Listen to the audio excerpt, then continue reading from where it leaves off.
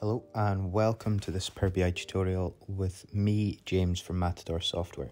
Today we're going to be looking at using Power Automate and Power BI to send PDF reports automatically via email when we click a button within our dashboard, and we'll be utilizing the Power Automate visual. What we're going to cover, as we can see here on the slide, setting up a Power Automate button so that we can then send that PDF Power BI report. There are some limitations. You must have a Power BI premium subscription and the report must be published to a workspace previously. However, even if you don't have that premium subscription, it's nice to see how Power Automate works with the Microsoft ecosystem and Power BI in this case to automate the way we work and improve our efficiency. As I say, you can join my LinkedIn Power BI community, Power BI Playground, or check out my website for blogs and services at matadorsoftware.me. So let's dive into actually creating this button and this Power Automate flow. The first thing that we can do is go into our standard visualizations and select the Power Automate for Power BI option. And in order to actually, it'll give you an insight here how to actually work the flow and create it. Like I said before, we need to ensure that this is published in the Power BI service. The Power BI service is just the online part of Power BI where your reports and dashboards live, is an easy way to think about it. So published in a workspace. And now if we hit the ellipsis above this Power Automate visual, we just select edit, and this will take us directly into the Power Automate UI within Power BI. So this is similar as to what we would see on office.com and going into Power Automate or Power Automate Desktop. We're just doing it within Power BI. There are some template options, but we are going to create our own from scratch, and I'll show you how simple it is to really improve the way that we work. First of all, what we want to do, we want to start with a new instant cloud flow.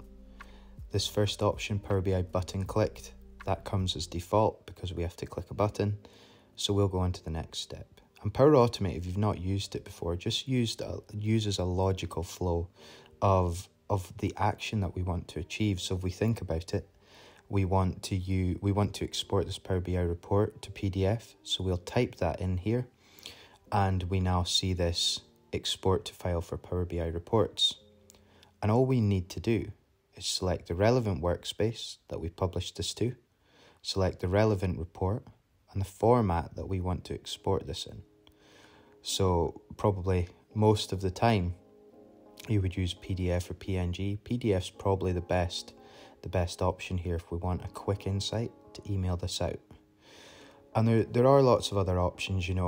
We could apply report level filters, we could look at bookmarks, we could add in the URL for those within the Power BI service, or we could do lots of advanced settings, but here I want to keep this sort of quite minimal and just show you with very few actions how easy it is to really improve the way we work.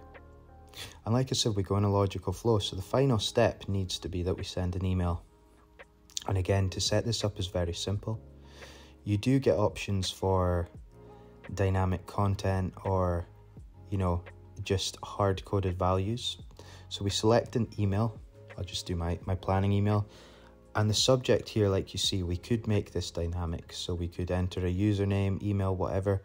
But I'm just going to hard-code this because this is going to tell myself or the end users, whoever we're emailing this to, everything that they would need to know. So it could be something as simple as the latest Dogecoin dashboard PDF export, because we're using our Dogecoin dashboard.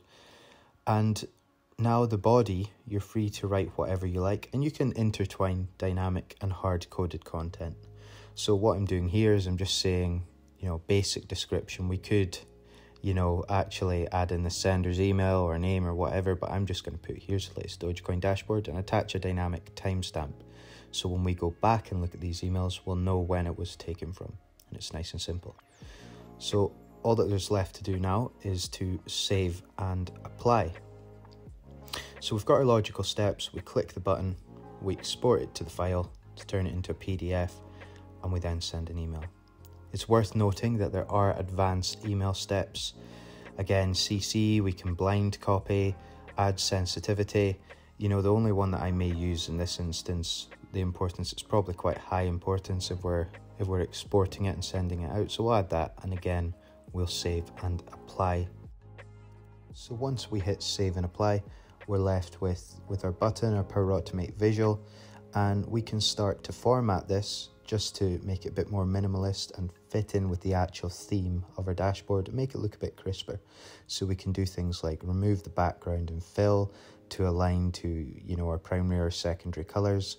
And we can add a nice little Power Automate icon just to help users actually see what we're doing within an instant and what they need to do to work more effectively and spot trends. So we can do that, and that is a pretty quick but really good insight into a great area. Power Automate works with the Microsoft ecosystem, connects lots of things together, and this just isn't limited to Power BI. You can do so much with essentially any app. So, SharePoint, Excel, email, notifications, Teams. So start playing around with it. There's some interesting features within Power BI and Teams, and we can use Power Automate to connect those. And as usual, if you like this content, please feel free to like, subscribe, comment, and share. Thank you.